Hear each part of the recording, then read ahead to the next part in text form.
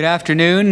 Before I introduce our speakers and begin our program, let me just make an announcement about the course. Dr. Seeley isn't here, and so he wanted me to remind you of the assignment on Blackboard to be involved in the group discussion. It's been posted here this past couple of weeks, and there's a question for you to respond to. You've been divided up into groups, and we'd like you to post at least 2 well thought out responses to these questions.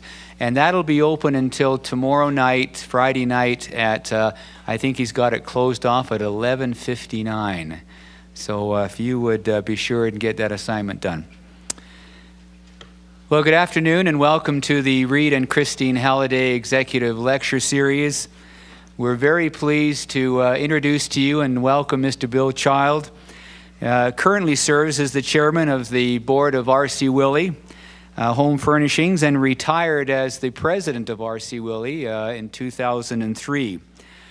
He took the company from $250,000 to $257 million before selling it in 1995 to Warren Buffett, Berkshire Hathaway, and is now one of Mr. Buffett's favorite investments and favorite companies. And this is the story that we're going to hear today, how that all came about. We'd also like to welcome Mr. Jeff Benedict, who is the author of the book, How to Build a Business Warren Buffett Would Buy.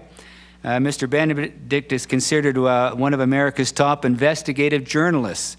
He has published several critically acclaimed books, including Little Pink House and Without Reservation, and has articles published in Sports Illustrated, the New York Times, and the Los Angeles Times. He's appeared on ESPN, NBC Nightly News, CBS's 60 Minutes, and ABC News, and it currently teaches creative writing at Southern Virginia University. We are very excited and pleased to have both these gentlemen here today, particularly Mr. Child, and I might mention that he received the Woodbury School of Business First Excellence in Leadership Award several years ago, and so pleased to have him back today. Please welcome Mr. Bill Child and Mr. Jeff Benedict.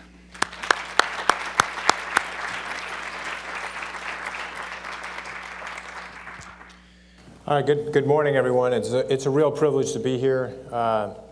It's my first time on this campus, and I'm just going to spend a few minutes actually talking about some things a little bit different than what Bill will talk about. I'm not a businessman per se, and don't profess to know an awful lot about it, but I've had the privilege of writing a couple of books about some very successful businessmen, Bill being the most recent. And I thought what I'd do in my few minutes is just give you a little bit of a flavor of what I do and how Bill and I got acquainted and how this book came about. I went to law school with the intention of being a lawyer, and in particular a prosecutor. It was a goal of mine for a long time, and probably like many of you, I had carefully planned out my academic track and my summer jobs to align myself to be able to become a prosecutor. And I went through undergraduate, and I went through graduate school. I interned in the district attorney's office in Boston, did all the right things. And in my first year of law school, I received an unexpected surprise, which was an offer from a commercial publishing house in New York to write a book with a writer from Sports Illustrated. I jumped at the opportunity, and with no thought that this would actually lead to a career change, I just thought it was a wonderful opportunity. I would do this one book, and then I would keep going with the law education and proceed with my plans. What happened, though, was when I got into this project, the book was about the National Football League and the criminals who play in it. And we titled the book Pros and Cons. And it's actually not a funny book, but it's a pretty serious book, and it was pretty intense working on it. And but one of the things I learned in working on the project was that the writer from Sports Illustrated doesn't actually write. I had to do all the work. I was this no-name guy, low on the totem pole, with really no reputation to speak of, but I had done a lot of research and a lot of work on athletes and crime because I worked on that in my master's degree thesis. And I'd had some stuff published in the New York Times while I was in grad school, And that's why I got this offer to team up with an experienced writer from SI who was an investigative reporter. And so I worked on this book with him, and one of my tasks was to look at the criminal backgrounds of 1,560 players in the NFL and find out how many of them had felony records, and then sort of cherry pick the most egregious offenses, and those were the ones we wrote up in the book. At the end of the process, we turned the book in, and my editor, I went to New York, and I remember the feeling of being in the Time Life building, which was a building that was kind of iconic to me growing up in the Northeast. I certainly knew the building very well, but I'd never had the privilege of being inside it. But I knew that's where Sports Illustrated and Time and People and all these magazines that I grew up with were published. And my publisher was in the same building because Time Life owned us too.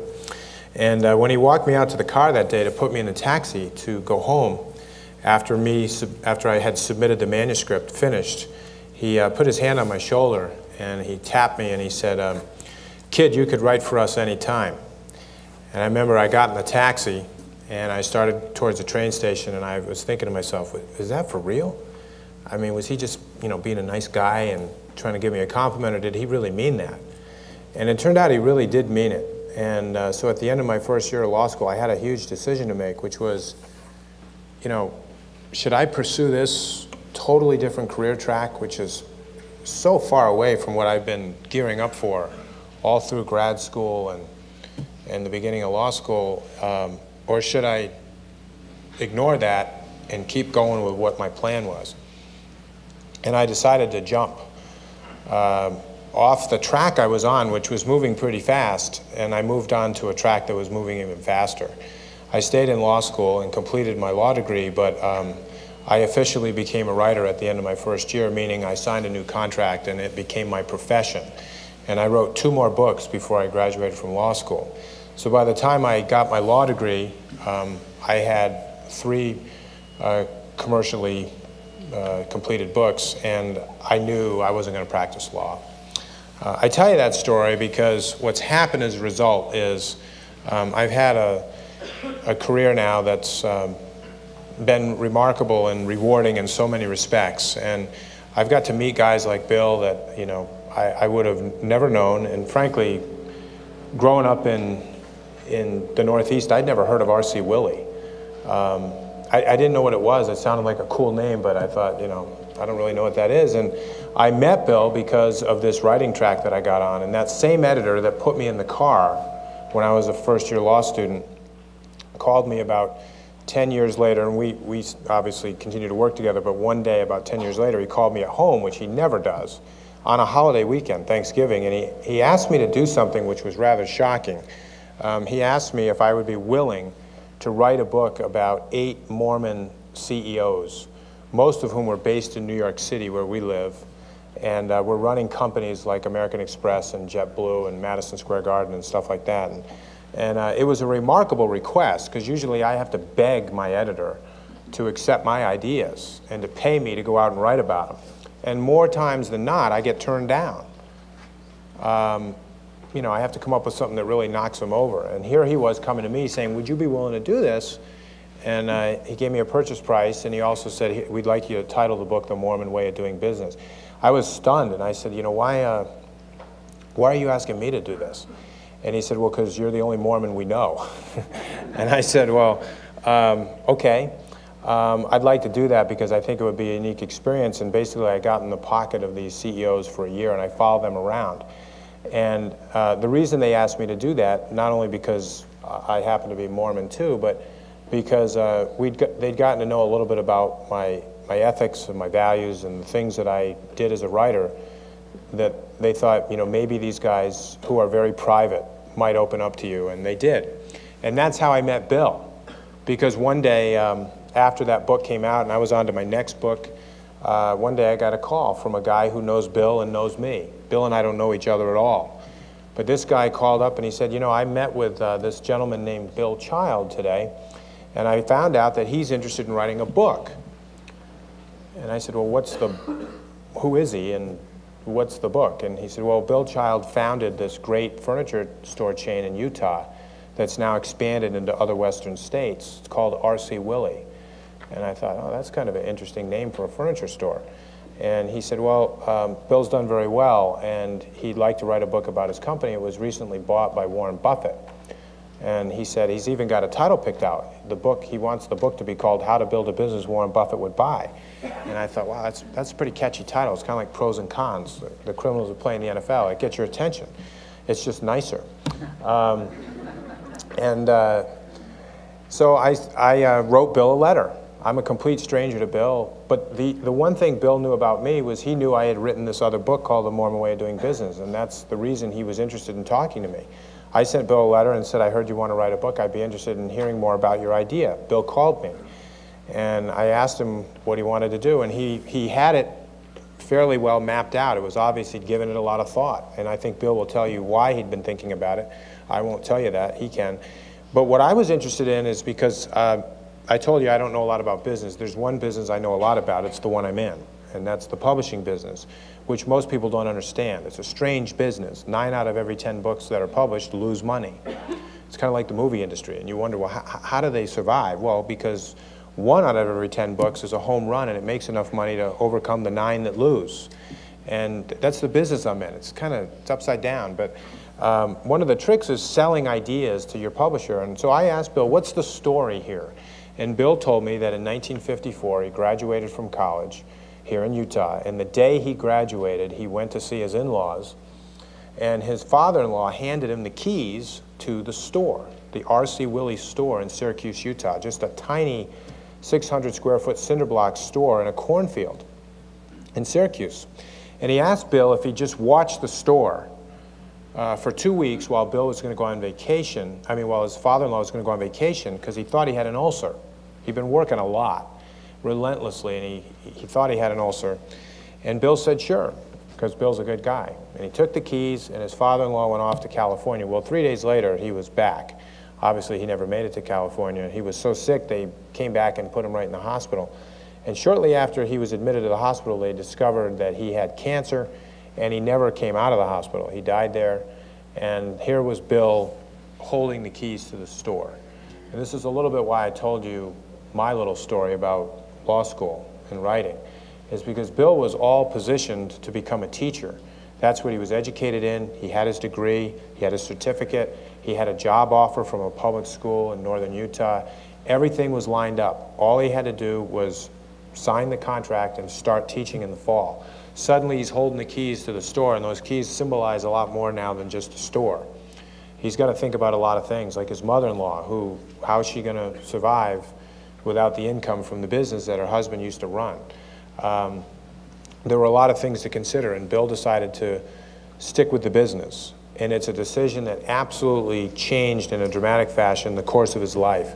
It put him on a path that he never anticipated, he never dreamed about, and it had him doing something that was completely outside his comfort zone. But what he quickly discovered was he was really good at it. Really, really good at it. Better than anybody else in Utah was at it. And there were just things that you would have never known if this opportunity hadn't presented itself. In some ways you might say, well, it wasn't so much an opportunity, it was sort of a tragedy.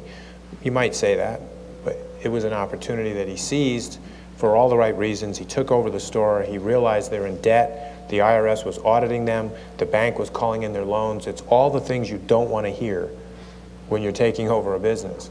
But Bill plowed his way through all that stuff, doing some things that I found, as an uneducated business student, I found rather profound, and yet at the same time, simple and common sense. The kind of things that are easy to poo-poo and put aside as not sophisticated, but nobody can poo-poo the end of the story when he's talking to Warren Buffett 40 years later, and Warren is saying, I'd like to buy your company for $170 million.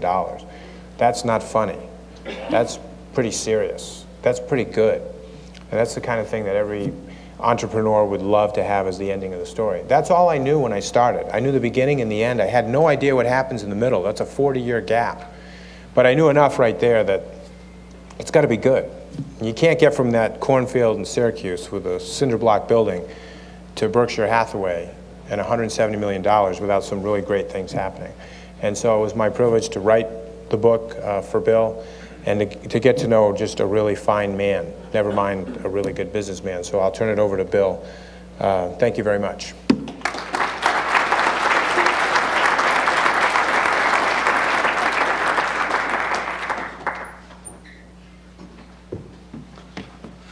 Well, thank you, Jeff, and thank you, students and entrepreneurs, for future successful businessmen, for coming. It's a real pleasure to be here. UVC is, I've watched it grow, and it's just been miraculous the way it's grown. 28,000 students. Your basketball program is great. Your other athletic programs have been very good, so I compliment you. That is terrific. You are a very live and green, growing concern. And I might just say, Jeff's an excellent writer. He just did an outstanding job. I was fortunate to get a hold of Jeff and to have him be willing to write the story. He couldn't change it, of course, you know, and the one thing I did was make sure that everything was accurate and valid, that it was totally accurate, and which he did, and he wanted also. So it turned out to be a book that, and that's what I thought maybe I would talk about today, kind of exceeded our expectations. I didn't think it would do anywhere near as well. I wanted to write it basically for the, well, when I left the company and turned it over to my nephews, we were doing $800 million. We sold it to Waren at $250 million. We were doing $800 million. We had 3,000 employees, or associates, we called them. And I felt like I would like them to know the culture, the customs, the traditions, the values of the company. And I thought the best way to do it is to put it in writing. And then I thought, you know, we've had thousands of customers over the years. Every now and again I'll get someone who will come in and said, oh, my grandfather bought all his furniture from you and all his appliances from you, and my father did, and we have, and so forth. So we go back 3 and 4 generations, and I thought, you know, those people might have an interest in doing it. But I've been very surprised because we've had people in Hong Kong. We've had the ambassador from the Philippines read the book, and it was a very nice comment. I've had over 150 unsolicited comments about the book and how much they enjoyed it. I haven't found anyone, of course I'm sure I wouldn't, but that said, I didn't like the book. I had one guy down in Las Vegas that said, hey, I loved the book. I wasn't impressed with your speech. I went down and talked to about 400 people, but he liked the book, and I thought, well, that's the most important thing.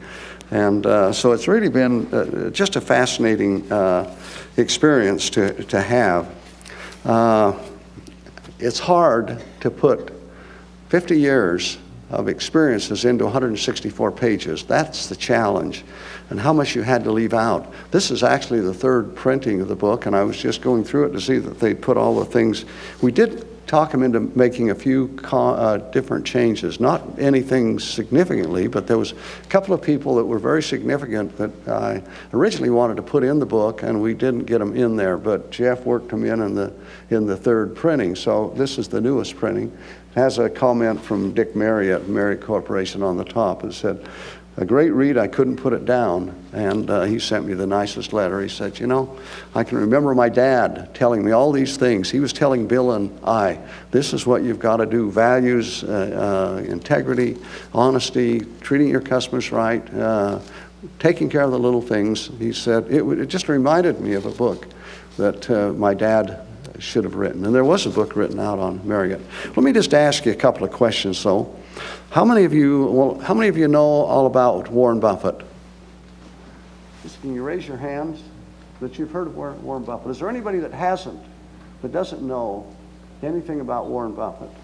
Warren, real quickly, probably the greatest investor of our times. He's the 2nd richest man in the world. He lost $10 billion last year, and Bill Gates only lost $7 billion. So, you know, but he's still the 2nd richest man in the world. And he's a wonderful guy. He's just been a real mentor to me. I've learned so much from him after working with him for 15 years. But he likes to talk to students. He won't talk to trade associations. And I get asked every day. I was up at We were yesterday, and one of the people come up and says, we got a conference coming up, and we want to have you and Waren speak at that conference. I said, well, you could have me, but you can't have Waren. He just doesn't have the time to do it, and he won't talk to anybody but students. And we've had some wonderful experience taking him back. I originally had him speak at Weber State College at that time, and he spoke to an overflowing crowd. And I happened to have the book that was written here. In fact, I gave it to the dean yesterday, and it's Warren Buffett Lecture 1996. But it's amazing how much of the same philosophy he has is still profound today. He really hasn't changed a lot. I mean, he still answers a lot of the same questions. One of the students asked him, Waren, I want to be successful. I want to be rich. I want to really make my mark in this world. What can I do? What can I do now? And Waren said, well, the most important thing you can do right now is invest in yourself. In other words, get this education. So I compliment each and every one of you students for getting your education, investing in yourself. It's the smartest thing and the wisest thing you can do at this particular time. You'll have plenty of opportunities as life progresses. There's always opportunities. RCWilley had a great opportunity. He was a lineman with the Power and Light, and they were just electrifying the communities of Sunset, Clearfield, Syracuse, and he decided, well, look, maybe we can give these people some refrigerators or sell them some refrigerators. And he had a perfect market. And that's when he started doing that, selling door-to-door appliances, mainly refrigerators in the summer, electric ranges, and he made a wonderful living doing that. He did it for 18 years. After 18 years, the Korean War came along. People couldn't get appliances during the Second World War. So they thought, well, maybe we better beef up a little bit. So his business increased. And at that time, he had to hire an employee to help him to take care of delivery and service and so forth.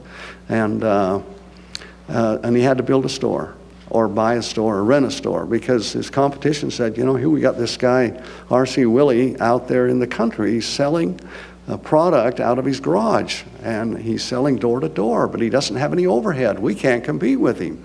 So the distributor had no defense against that. They said, you're absolutely correct. So they went to him and they said, Mr. Willey, and his name was Rufus, so he was always called RC, you've got to procure a store. We can't sell you unless you have a storefront. And so they got thinking about it and decided to build the store right next to his house. 600 square feet, that's 20 by 30, 4 parking lots. The power was run from the house to the store, electric power. You got a better rate residential than you did commercial. He was a cost effective guy. He had a 9-party telephone line, meaning there's 9 other people on that line. You picked it up and somebody was on the line, you had to put it back down, or if the conversation was interesting, why you stayed on. But anyway, that was a real different experience. And he had the extension from that 9-party telephone line into his little office. The little office was about that wide, and that was basically it. He had no bathroom facilities. There was no water running. There was a little floor furnace that worked pretty well. So he built that in 1948. 1954 is when he handed me the keys, as Jeff mentioned. Thought he had an ulcer, ended up being cancer to the pancreas. And there I was, 22 years old, with the keys to the store, and the company was doing about $250,000 in volume. And I thought every business had money. I learned later that that wasn't true. We didn't have any money, we didn't have any liquidity. When we really boiled it down and I tried to get a loan to pay some of the overdue bills that we had, I found out that the only asset we had was a pickup truck. We had just built a 2,000 square foot warehouse, owed $9,000 on it, never made a payment. We had a lot of contracts that were full recourse because he had never checked anyone's credit. And they were with the local bank, and he'd been dealing with a local banker who was an older guy and a wonderful old-time banker with the garters here. And he sat at a big stool there at the window, and his name was Dick Gailey, Barnes Banking Company out in Kaysville, Utah. But a wonderful person. And the problem when RC passed away was that Dick Gailey used to take some widows, nothing hanky-panky, to Europe. And when you went to Europe, you went on a boat. And so it was about a 2-month process. He'd take him there for 4 or 5 weeks, 6 weeks, and there was the contact, RCWilley and Dick Gailey. And so after RC passed away and I had the keys, here comes a fellow by the name of Alan Blood, who was the president-to-be and a little more astute banker, and said, you know, I look at this RCWilley, their account is in the red, and I'd looked at that too when I finally got some checks and was able to write some checks out. I looked in there and I thought, well, you must have an arrangement with the bank. I don't understand banking relationships, but I knew that you didn't write checks if you didn't have money in it personally, but I thought, well, the business is covered some way. There's got to be assets somewhere, some way, but there really wasn't. And the banker called me and he said, you can't write these checks. You don't have any money in the bank. I said, well, I looked at the last 2 bank statements and they were all in the red. He said, I know, but that was a deal between Mr. Gailey and Mr. Willey, and you're not Mr. Willey, and so our deal is with you, and you don't write checks unless you have money in that bank. So that was pretty firm. And we went through that situation. It was interesting, and this is part of the story, and it's all in the book, how we got started, how we survived. Right shortly after that, I had a call from the IRS, and that was a shock too. Hadn't been paying any taxes. My father-in-law was an honest as the day is long, but he had a dishonest accountant who, when we finally I got around to questioning him, he come and he said, oh, I'll come up and I'll bring you all the books. And he come up and dumped them on my mother-in-law's front porch, and we never could get a hold of him again. So there we were. So anyway, it was a very interesting start. But I think like Jeff said, it was a happy ending. It's a fulfillment of the American dream.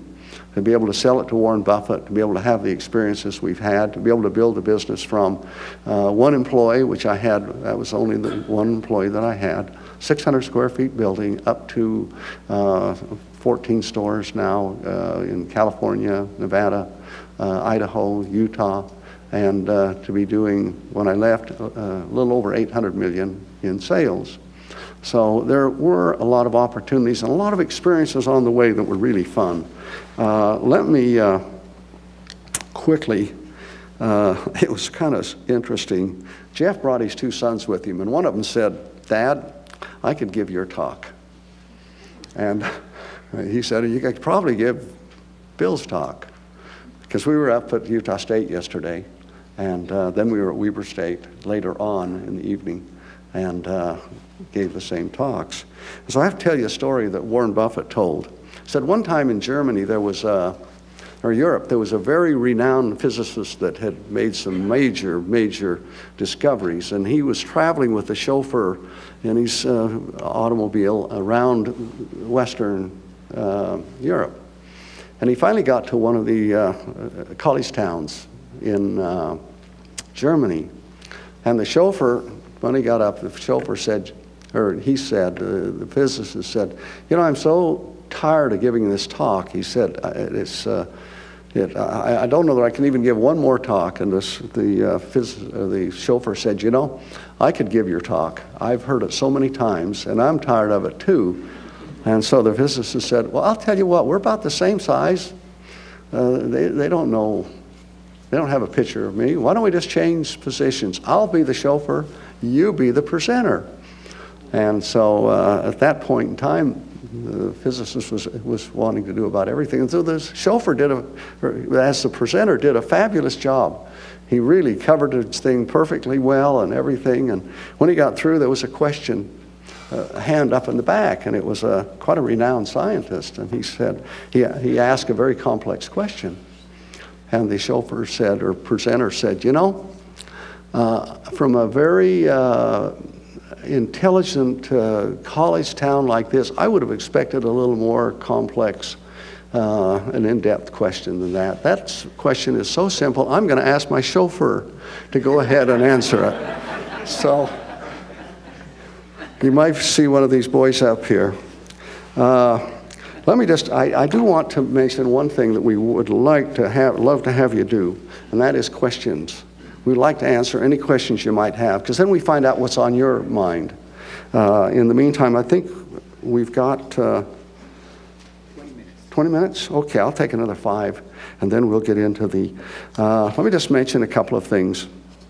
this really was a climax in my business career, to be a good friend of Warren Buffett's, to learn from him, and to just be able to associate with him. It's been just been a fabulous experience. I can just mention a couple of things really quickly about opportunities are there. Just before, or about the time he gave this, right after he gave this lecture at our talk at Weber State, the high techs were flying, as you all perhaps remember. Anything in high tech was going great. A guy could set up an office, have a calculator, get a public offering, and his capitalization would be unbelievable. I mean, the money was rolling in. People were buying it. Stocks that start out at $3 or $4 a share, get up to $130, $40 a share, and there was nothing there. There was no assets. It was just a concept and a high-tech situation and program, which I've never really learned to quite understand. But anyway, there was no value there, but everybody, the stocks were flying, and everybody was saying, "My gosh, I could have bought this stock for $10, and now it's up to $40, or I could have bought this stock." And so everybody got excited about it. I had a good friend that was president of Key Bank, or CEO of Key Bank at the time, and I took him to Warren's lecture, and in Boise, well, it was the one in Boise, Idaho. And Waren talked about value. He said, value is important. He said, earnings are important. Assets are important. He said, I don't know, I have no idea how to value these companies, but it says it doesn't make sense when a company that has just been in business for a year, has no earnings, has a market cap more than, say, Southern Pacific Railroad, that has thousands, hundreds of thousands of lines of track and cars and rail cars and earnings. He said, it just doesn't make sense to me. Well, sooner or later, it didn't make sense to anybody else, and the high techs crashed, which was just a tragedy for a lot of people, because they lost an awful lot of money. But my friend didn't. He was going to buy some high techs. He had committed, not committed, but it had a list of high tech stocks he was going to buy. And so when he listened to Waren, he went back and said, no, I don't want to buy any of those stocks. He called me later and said, you know, Warren's lecture, that lecture saved me over $500,000. He said, had I bought those stocks, I'd have been $500,000 down in my portfolio. He said, so I just have to tell you. Now, again, some people have thought Warren's lost it here, because just recently he put $5 billion in Goldman Sachs. He got a 10% coupon, or 10% return on his money, in addition to the being able to take the upside on the stock. Stock was about 80,000 a share, or 80,000 a share. It dropped down to about 50, and everybody said, you know, Waren has really lost it again. I mean, he's really lost it. Well, today it's up to, I don't know, 130 or 40. He's picked up a cool $2 billion on the increase in that stock with his $5 billion investment. And he's done the same thing with General Electric. He's getting 10%. He's a little underwater on General Electric, but eventually it'll come out. So here's really a brilliant guy. And in down times, there's still plenty of opportunities. Waren says, you know, I can tell value and I can pick great companies. I can't pick timing. Timing is the one thing that I can't quite pick. I don't know how quick or when it's going to happen. I've had a lot of people, oh, by the way, the book, I've had a lot of people that have asked me many questions about the book. And it's been kind of interesting and kind of fun to be able to talk to them about it and go over certain things that are in the book. We talk about, to start with, we talk about the beginning of the RCWilley company and all its struggles through the various years, the building all our buildings without debt. When I first started, I had no way to get a loan. No one would loan us any money and any kind of a loan. I really, finally, when I realized our total asset was a pickup truck. We had an inventory that was all overcommitted. It was not paid for, floored. We had a little store, 600 square feet.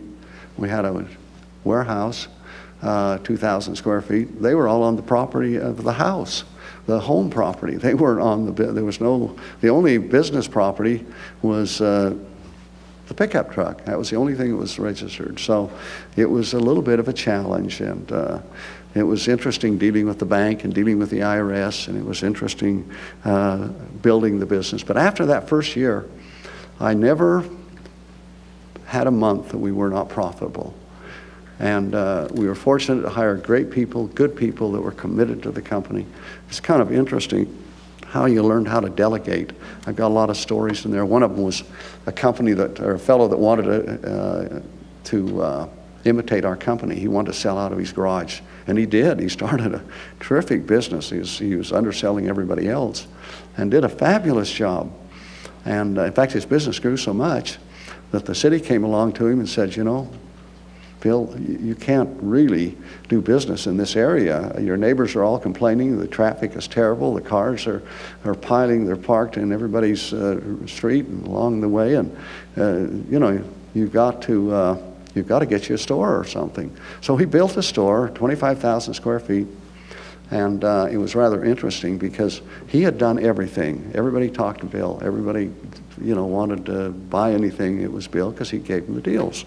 Well, anyway, make a long story short, when he got the store built, he hired a number of employees. And if there was a problem on the roof, Bill was up there. If there was a delivery that came in, Bill had to go sign and check it off. If there was a customer that came in, they had to see Bill.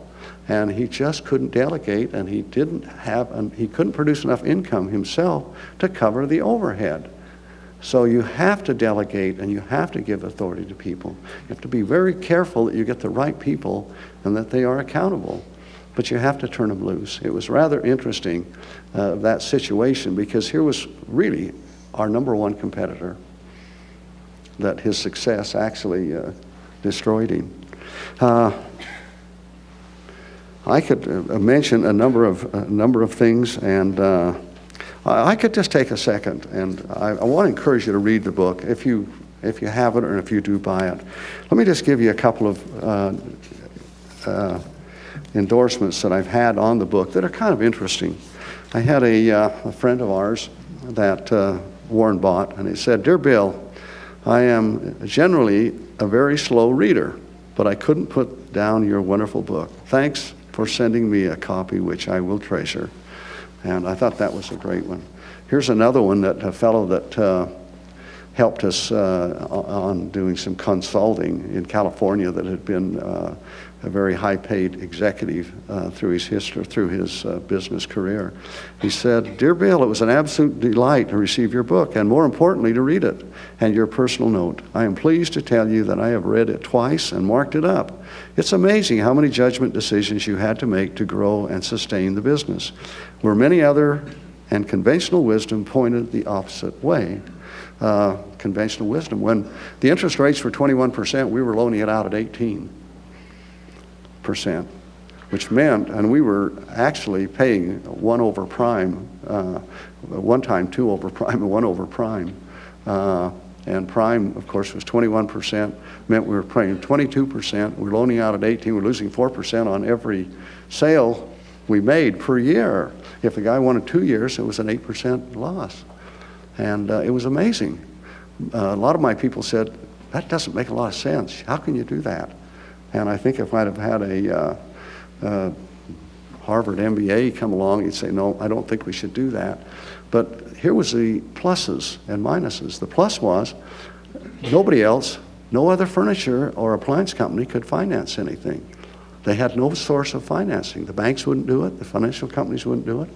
They could put their money out a lot better than they could, you know, to a retailer that was going to loan it out at 18%. And no retailer would do that. And but it was 2 of the best years in our company's history. We grew immensely. We had no competition.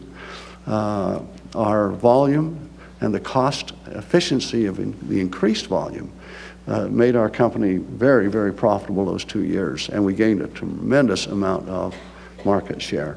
And so that's a rather unconventional thing that you would do. There's another point that we make in the book on how you expand without borrowing money, a lot of money. Never borrowed, well, we borrowed money to our accounts receivable. And I finally got into the finance business, and that's one of the reasons Waren bought us, because at the time that Waren bought us, we had almost $200 million on the books, and that was more profitable than the furniture business was. And but that's one of the sidelights that I got into when I had so much trouble trying to place our paper and trying to finance. And you can't be in retail, the home furnishings or appliance business, without offering finances. You can't do it. I also talk a lot about debt. I talk a lot about overextension in the book. I have 13 principles. One of my competitors, someone told me that he's got my 13 principles. Not a competitor, but a big dealer in Denver has these 13 principles on his wall, blown up. He said, I was amazed. He said, after I read the book, I looked at that and I said, those are Bill Child's 13 principles that are in the book. And he says, yeah, they are. And I can't agree with any one of them. I can't disagree with any one of them. They're all great. We had a tweet. I don't know what a tweet is personally. My secretary came in. She said, you got a tweet from a company that has about 4,000 retail furniture stores. And they said in there, this was the chief financial officer or chief operating officer, said, you've got to read this book. It's amazing. It's a great book, and we encourage all of you to pick it up and read it. It's How to Build a Business Warren Buffett would buy. So I thought that was rather interesting to have something like that. So anyway, I want to get down to some question and answers. I'm sure you're going to have some good ones. Oh, I had another fellow call me and he said, you know, I was on my way to Korea to get my daughter who was being released from a mission. I was walking down the aisle and I saw a Korean reading your book. He said, I was shocked. He said, I was amazed. I can't believe that. I've got some others. The ambassador of the Philippines, we talk about playing golf with Bill Gates and Warren Buffett at Augusta. And I'd say that's in the book also. And this one, the story is rather interesting. Oops, time flies, doesn't it? Interesting because we were rounding the 9. We played for 2 days. We were rounding going to the 10th hole. And I stepped in the restroom and I could hear some guy in there saying, you know, he said, we've got quite a foursome out here today. We got Warren Buffett, we got Bill Gates, we got Tom Murphy, and then there's some other guy. And I was the other guy. So the ambassador said, the two things that are rare to happen in one's life, friendship with a business icon, Warren Buffett, and your chance to play as the other guy at Augusta National. So I thought that was kind of interesting. I have here's one more that's kind of cute. Your book is fantastic. It tells as well as can be told how true grit, integrity, and doing what is right in all aspects of life really pay off. In fact, your book should be required reading in every school of business in the United States. Your book is so good, I am giving copies to all my 12 children. I think his wife died about 4 or 5 years ago and he's remarried, and so that's how he's come up with the 12 children. With a father's mandate to read and learn. And of course there's another story in there, how I convinced Warren Buffett to get out of state. We're closed on Sunday. And Warren, I wanted to take him to Las Vegas, and I kind of felt like we needed to move to Las Vegas, and I thought our model was good enough, and I had our management was strong enough. We had people that could handle it there, and so we were really ready to move. And Las Vegas, especially Henderson, Nevada, fastest growing state or fastest growing city in America for about 10 years, and that's where we wanted to go. And so I took Warren down, flew him over the property in a helicopter, and I showed him all the rooftops. And when he got through, he said, we're not going. And I said, it's got to be the Sunday closing. He said, we're not going to open on Sunday, but we're not going to go into a market we can't be successful at, and we can't be successful in Las Vegas and be closed on Sunday. Well, finally come up with Boise, Idaho, because I knew when Warren makes up his mind, you don't change it. And he gave me the same static, and about 3 times, and I finally made him an offer he couldn't turn down, and that's in the book. We went into Boise, Idaho, and we were very successful. We went into Las Vegas. That was one of the conditions. If we're successful in Boise, you'll let me go to Las Vegas. And he said, well, what can I do? And so we were very successful in Las Vegas and closed on Sunday. Sacramento, the same. Reno, the same. Dean, I think For 5 or 6 minutes. we got 5 or 6 minutes left. Oh, we better go some Q&A. Jeff, come on up. Why don't we just answer some questions? I'll get out of that spotlight a little bit. But Dean, maybe you could pick out the questions and move it in. Yeah. Bill, when you first started out after you took the keys from your father, what are some things that stood out that made your business different than anybody else's furniture? You know, the asset we had, the number one asset, and I always look at competitive advantages. When we went out of state, I knew we had to have a competitive advantage. We just couldn't be another furniture store just like everybody else. But we had an advantage, and we didn't have capital, we didn't have cash, we had a great reputation for saving people money. RCWilley had sold for 22 years, and he had sold merchandise for less than they could buy it uptown in any store in town. So those customers were loyal because he saved them money. And that was my asset. That's what I finally explained to the banker. I said, you can close this down, you're going to get nothing. Let me stay and continue to run the business, and we'll pay you off. And we did. But our asset was loyal customer base. That was it, number one, and probably number two and number three. Other questions? Yeah. Actually, the same question as he had when you were stuck, you know, I don't want to say stuck, but when you were stuck holding the keys, so to speak, to the business and everything. Much of also what Jeff was talking about was just sort of a life transition that you were going through at the time. So instead of just the business, what were you going through personally when you were holding those keys? Well, I had a contract to teach school. And I wasn't sure I would ever be a lifetime teacher, but at least it was better than farming. And in Syracuse at that time, it seemed like you had maybe a 5% opportunity of being a teacher and a 95% opportunity of being a farmer.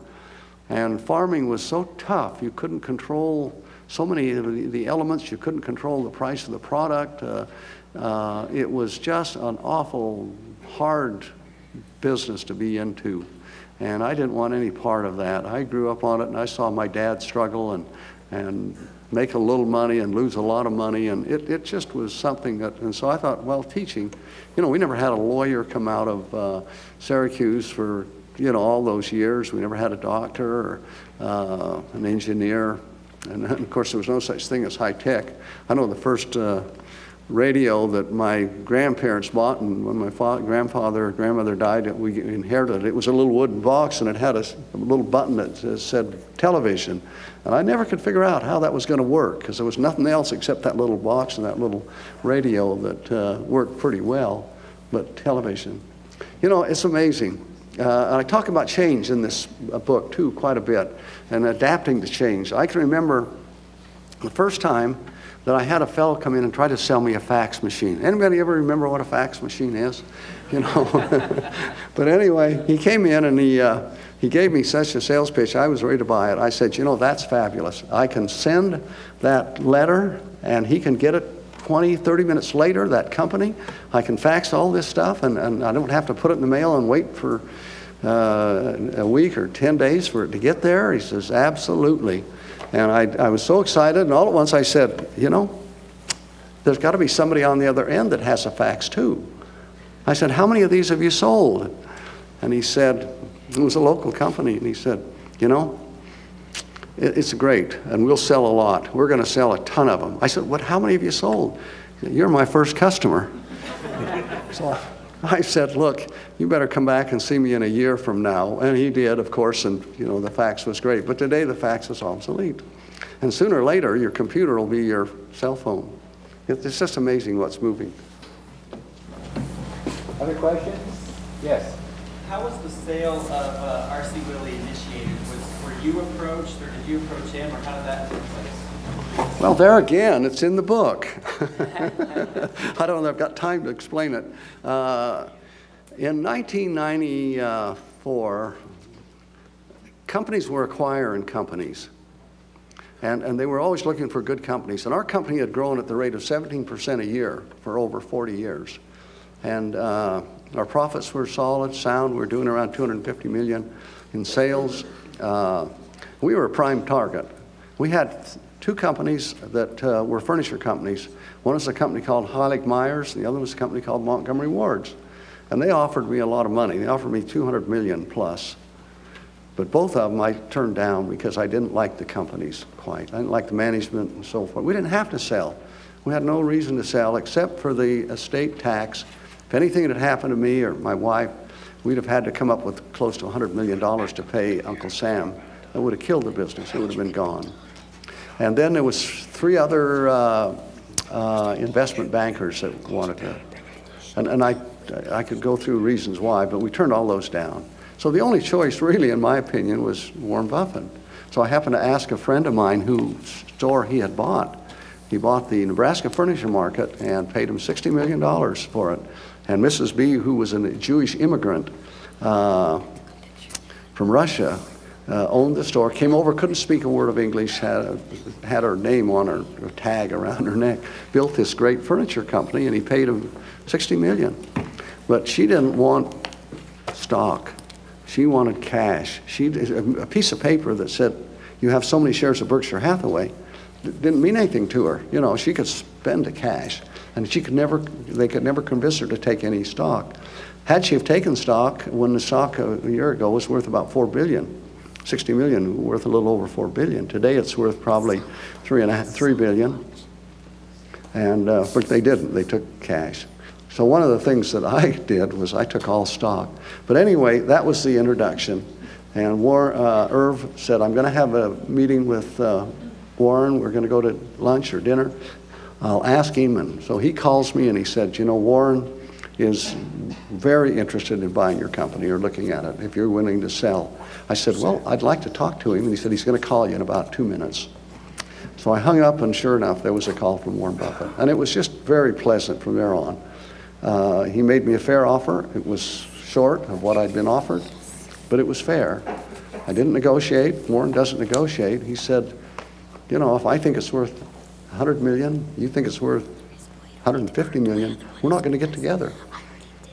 But he didn't negotiate, and we didn't negotiate. So we had a wonderful relationship there. He's very happy. I just told him I wanted a fair price.